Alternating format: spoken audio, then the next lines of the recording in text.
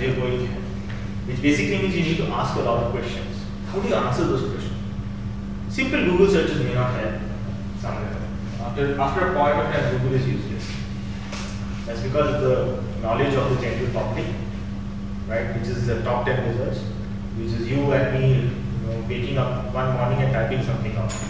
May not be well thought out. So, we use a specific term called prior art. It's commonly used by all IP guys or lawyers. Prior art basically means existing before. It's prior art. Art. Whatever you're doing is called art. It's not science. Art. Existing before the date of invention. What is your date of invention? You have not invented anything yet.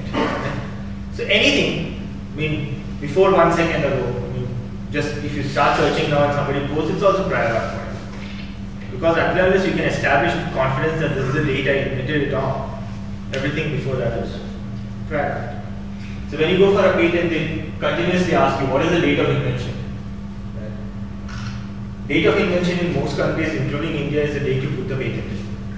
Unfortunately, you might have developed it 5 years ago, but the day you put it in the patent office is the date of invention.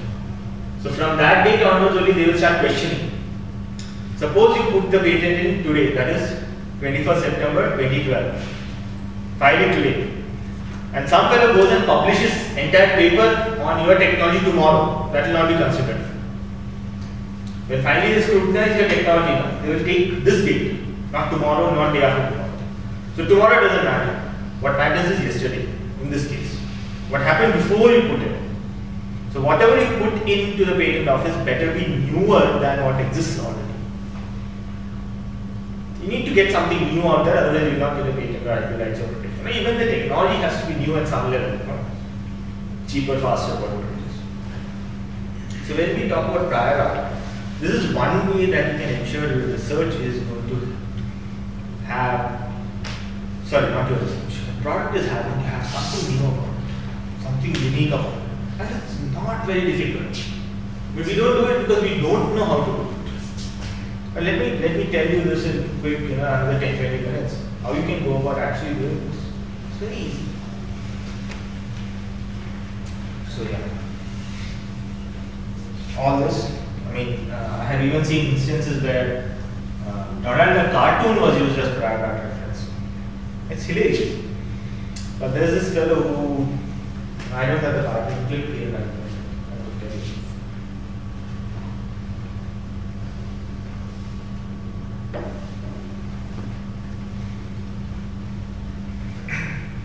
There's this fellow who developed a technology for bringing up ships that are sunk in the sea. Ships or anything for that matter. Treasure chest or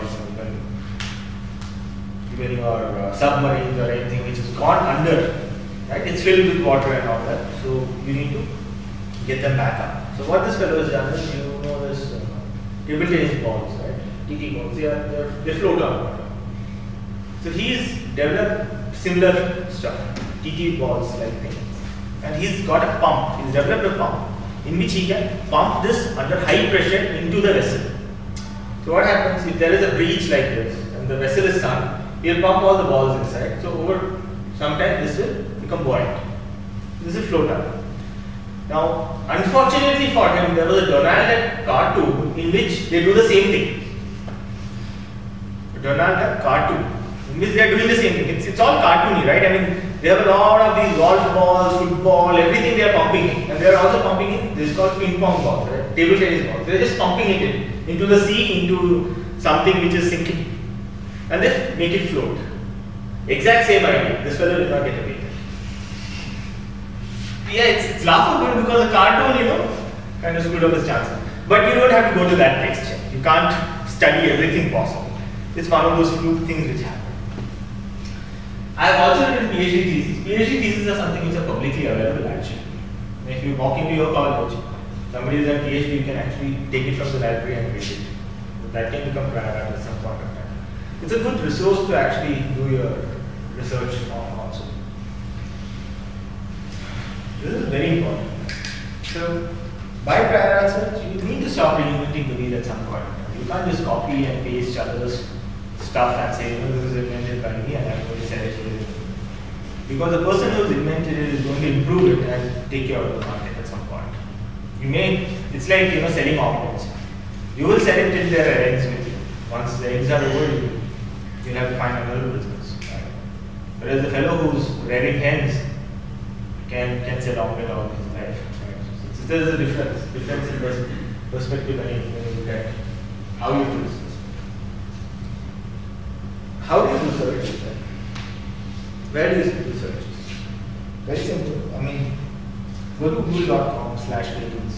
It's a website by Google. They have the entire US patent office's documents in it, searchable, easily searchable, easily readable.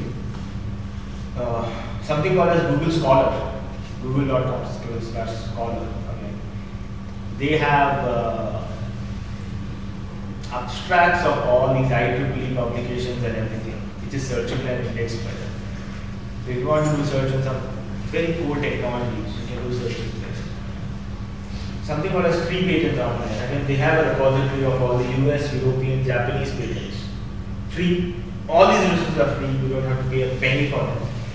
You can go in just do simple searches. Just the way you search in Google, right? You just go in and do the searches and you get information. And you get specific information, technology related information related to what you're developing. I'll give you one example. When I was developing this,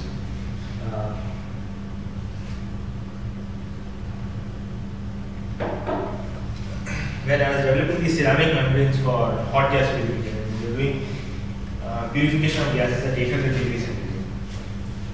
So there was one stream of gas which had hydrogen and nitrogen mixed together. We had to separate it out into hydrogen and nitrogen. Sorry, carbon monoxide and nitrogen. So I'm not getting into the chemistry of it. But doing something at 800 degrees centigrade is tough. You can't put a polymer, it will just melt. So we had to use something called as ceramic membranes. Right? Once we started digging into it, and I was working with some fellows from MIT who had done their PhDs in this particular field of ceramic membrane technology. We started digging. The amount of information available in that technology field is so less. The entire thing can be contained in probably half a CD or something. There's not too much information because it's such a specialized field, such a narrow field, such a small field. But the applications are very widespread. Every petroleum refinery would like to have one. So when we started digging, we found that the information is limited on the internet. So we had to call up colleges one by one. I actually got on the phone to some of the top universities and started inquiring about their PhD thesis. Some of them were unwilling to give that information, and we had to kind of threaten them and say, especially US universities have an obligation to have this research out there in the open so that people can use it. So we had to get on the call and say, hey, you can't do this. It's as per law, you have to kind of give up that information. And we found a few theses in MIT and some in Georgia Tech and all that. We should try to read them and understand. But the most important information that we got was from patents. These PhD students, what they do is, if their technology is... You just mentioned about universities actually take to share this information. Not absolutely. But if you request for it... legally bound? Yes. If you request for it, and if it's not under government secrecy, at least in US, that's my understanding. Right? When we did it, we did it. And what was the success rate? Almost everybody was on. Unfortunately, not too many people had such research going on.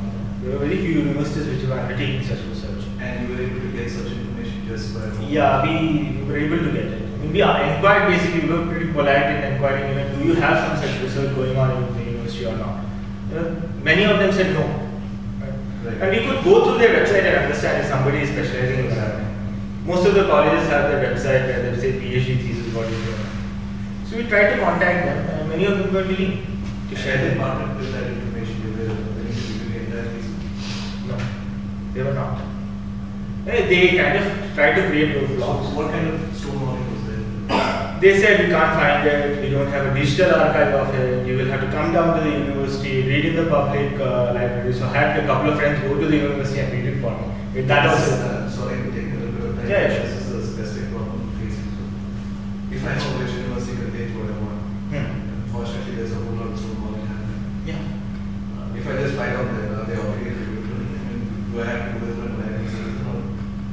No, they are not obligated to give it to you, right?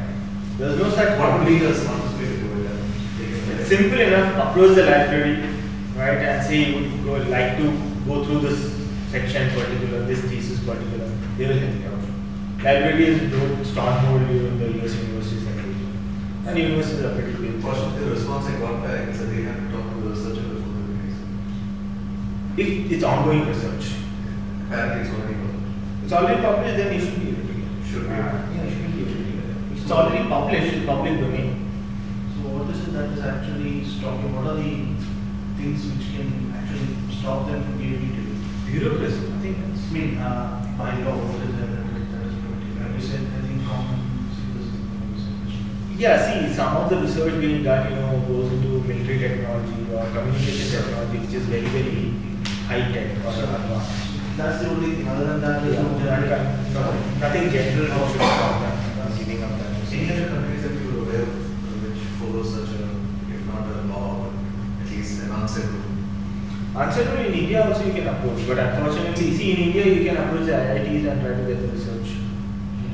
Many of them are willingly partners. So by and large, universities are pretty open with it. Pretty open with it. I mean, see, the problem comes with the bureaucracy in universities because the librarian probably doesn't know what you are asking for. They will approach the professor. Professor gets all curious, this fellow is asking for something. That's exactly Is there money to be made here, So it kind of rolls into that human psychology thing, but it's less related to law, more related to the people then, how you deal with them. So having said that, I mean, the thesis on one side, which is basically solving a problem on foundation, and I said, but let's say, and again, this is a scenario I'm trying to develop and I'm trying to do a little bit of research with a few universities. Yeah. And they all seem to be extremely, though the end product is basically something that actually helps their students, but they all seem to be very hung up on the fact that they want to own 50% of the IP.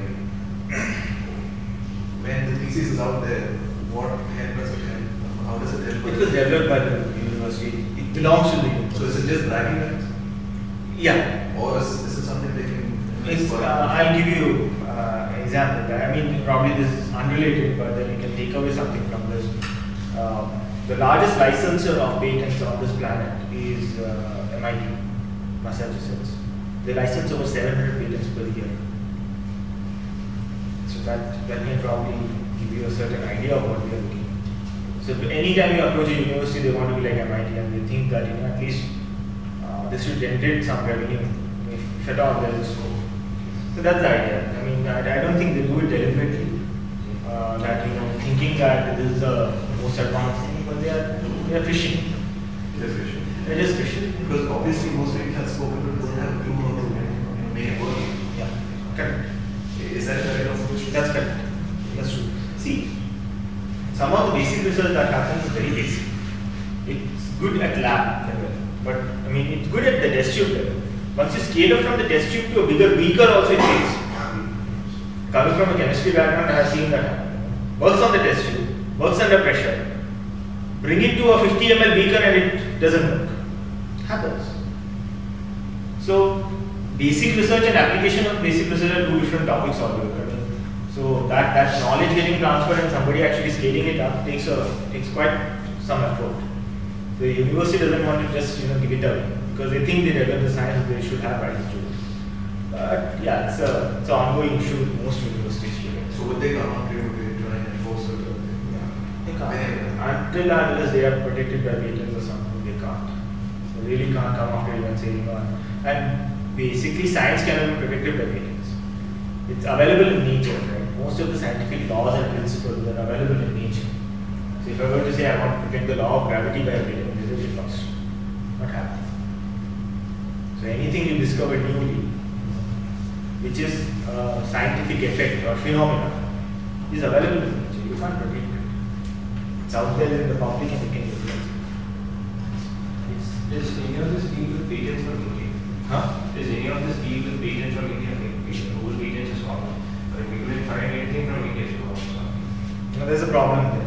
You have to go to the Indian Patent Office and do research. Not go physically as a digital. There's a digital archive. But it's not very good.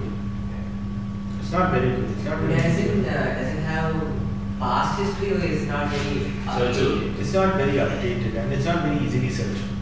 That's one issue. So we need to, and actually, even if you go to see, we are professionals when we do these searches for clients on a daily basis. We use some databases which cost 10 lakh rupees per year, just one license. And there are databases which will cost you up to $5,000, $6,000 if you sit on it for one hour. I'm talking about some very specific chemistry databases and all. So these not, yeah. Because are they available for free or like making it in a database also?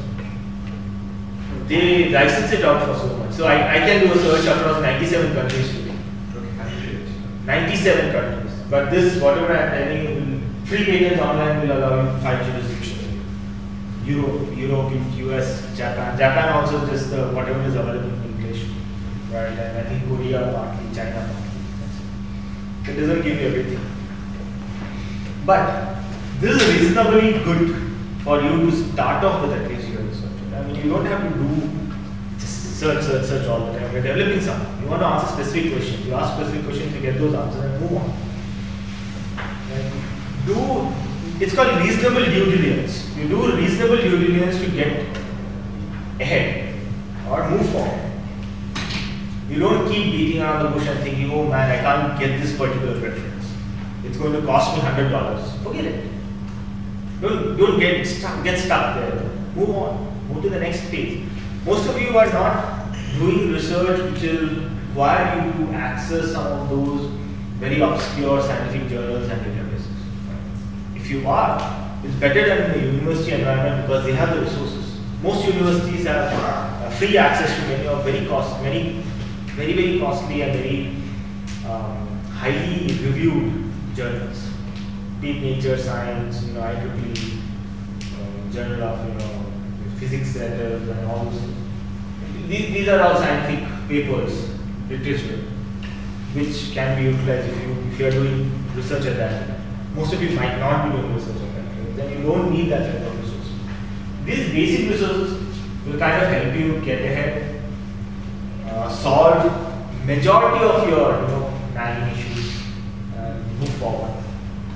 Just to add to this list, there's something called the ACA, the Association for 5,000 rupees a year.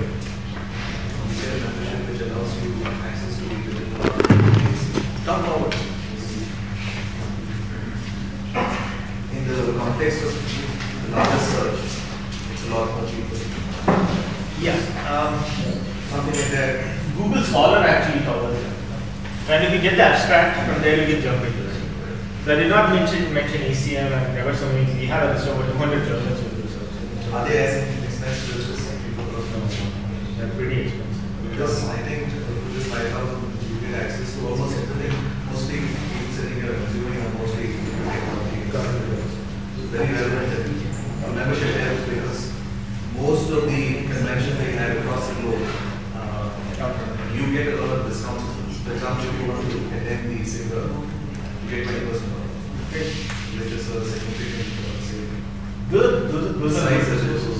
You can do something else. I mean, there is something called as Scirus, SCIRUS.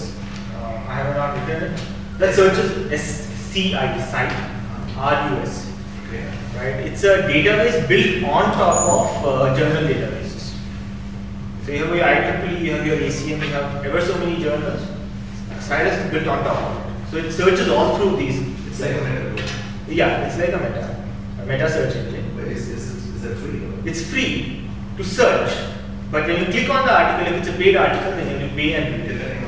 Yeah, so you get the abstract at least. So if you want to jump off and start doing searches, that's a very good place. It even searches in patent databases. Would it plug into the different universities? I don't know how far ahead they have gone now, but last I checked, they were searching through the abstracts of most of the journals. Will you be sharing this presentation with the group? Yeah, I have a write-up to share with you because this is very bare bones. I shared a write-up with you guys. So if you do have this has definitely it will helpful. I'll send it up. Yeah. That's the idea. Once I send the write-up, I'll send the list also of resources where you can do this. Something similar to Cyrus. Yeah. there's something called as engineering with it, and I can rattle off names, but then they should help Because us. depending on who needs what, they can just do Right. it. So yeah, I mean, there's an entire list of 200 odd search engines where you can do these very specific searches. So you want to do searches only on optical physics. There's a journal of optical physics where you can go and do the searches. So anyway, but getting back to asking the right questions. Right? When you go to some of these search engines, they're dumb. They're as good as your searches.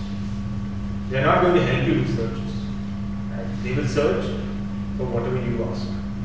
So if you ask for how to solve the mysteries of life, they'll throw you random BS at you and you're going to struggle with it. So your problems have to be specific enough before you start doing these searches. How do you get to a specific problem is something which people struggle with quite often, especially when you're developing products. So for that I have 4 questions. I have not written them down. If you want to take a note, you can. It's very simple. It's very simple to think about that. What's the problem you're solving? Right? How is somebody else solving it? The first question and the second question actually feed back into each other. Third, what's your proposed solution? And how is it better? Simple enough, right? Let's take an example. This is a pen, the ballpoint. Let's assume I have a problem here with when I write with the ballpoint pen. After some time, I see some mark on the tip of it, and it kind of blots on the way. Right? And you get a blob of ballpoint ink on the paper after some time, and it gets smudged.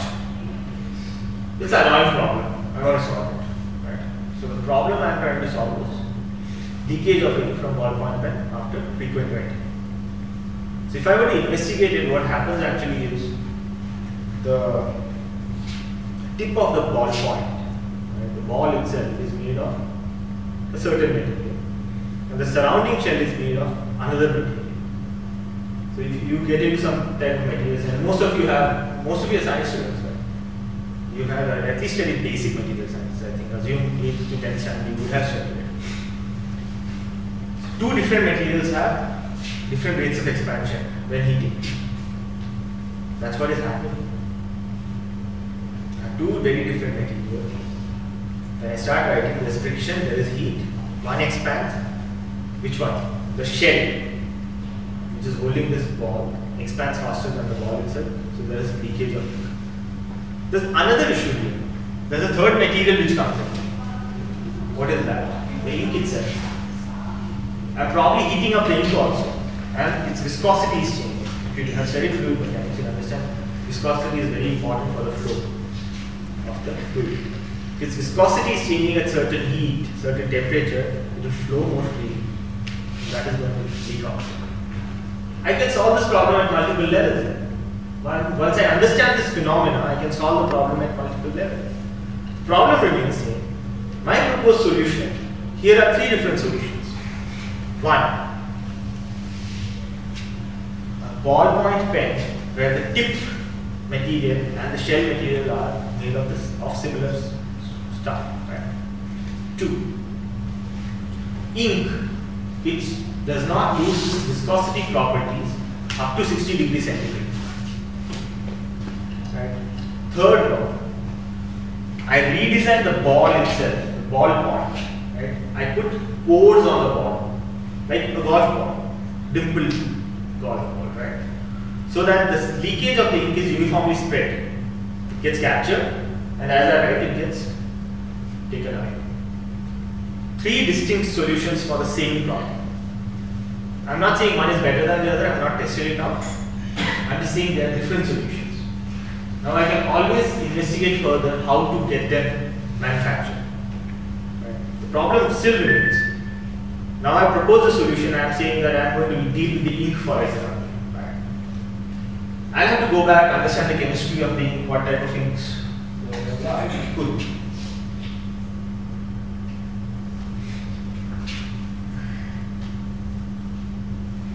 Yeah. So what I'll have probably go and investigate what type of ink we are dealing with and what type of chemistry is there, and if at all I can make it, you know, that viscosity free thing at so and so temperature. What will be the cost? If the cost is going to be very huge, then it does not make sense to put it in your Reynolds 2 rupee pen. Probably makes more sense to put it in Schiefer or possibly Parker pens. Then you have to think about brand and other things. So it goes into a totally different area. Business wise, when you start to think, you have to seriously give your solution probably another thought and say, can you make it work at all?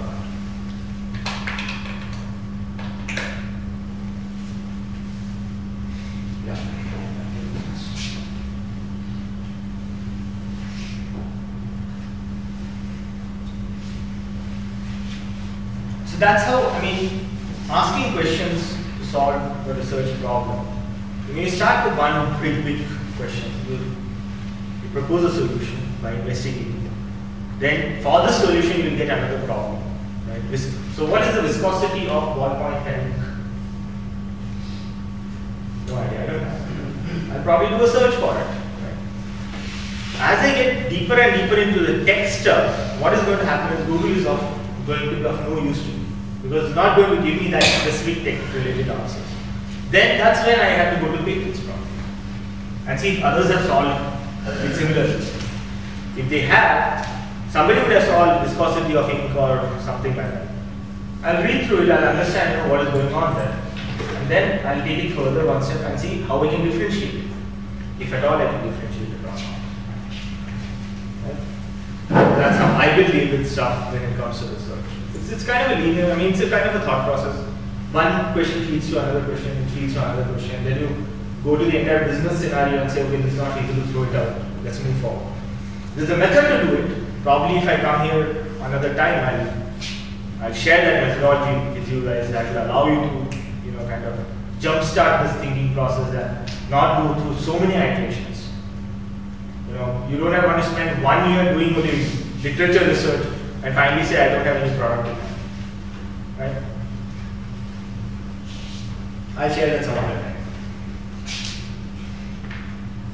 Quickly jumping into trademarks.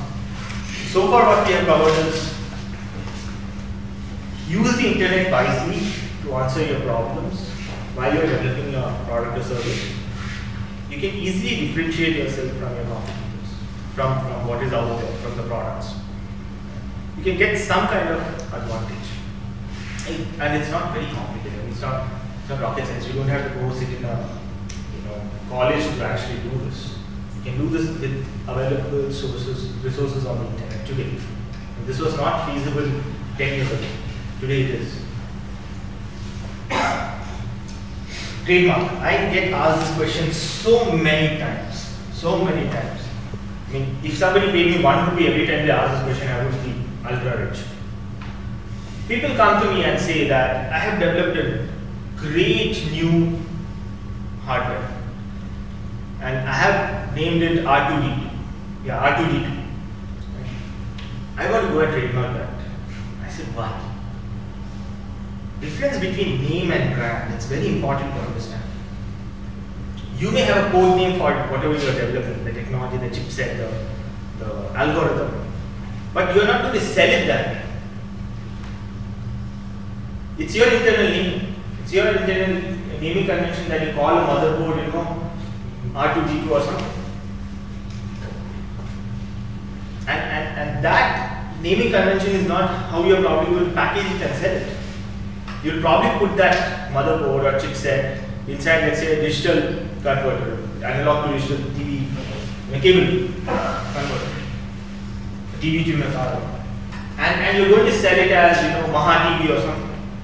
The brand is Maha TV and your tech is called R2D2.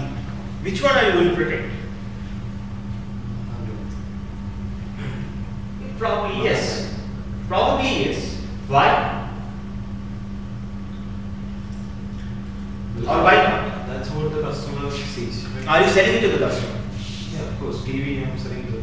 You are selling it to the customer. No, I'm selling to the client.